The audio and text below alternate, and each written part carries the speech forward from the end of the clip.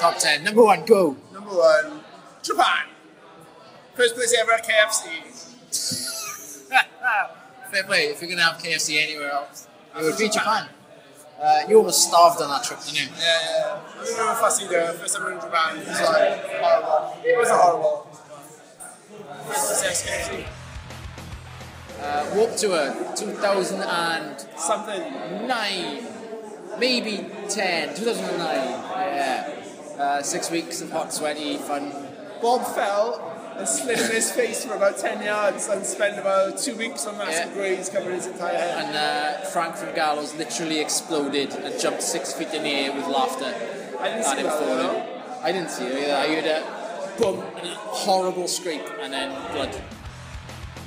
Number 3. Six Flags, Warped Tour. Just on with us.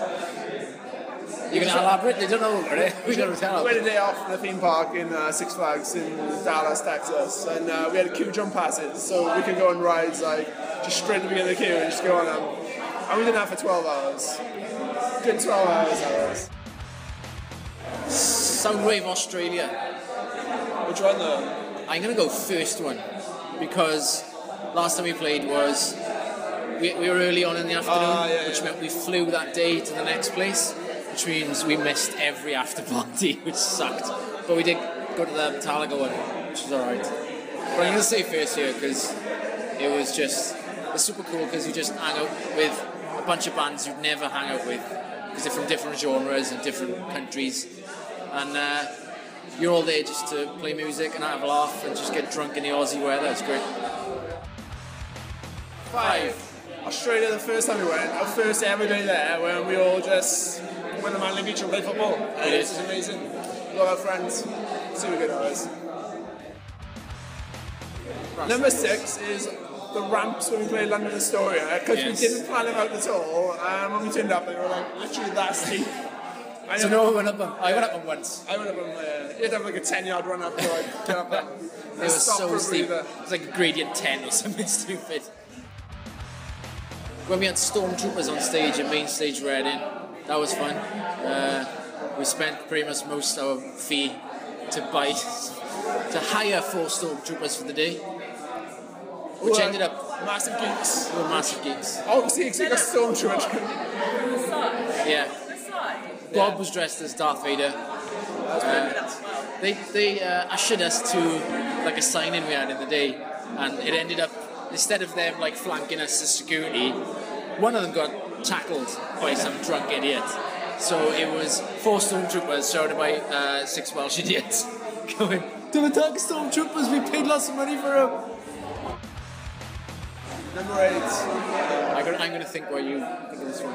Probably like the Roundhouse show, that was pretty good. I just like remember just feeling like super proud and chuffed on ourselves. That was pretty good.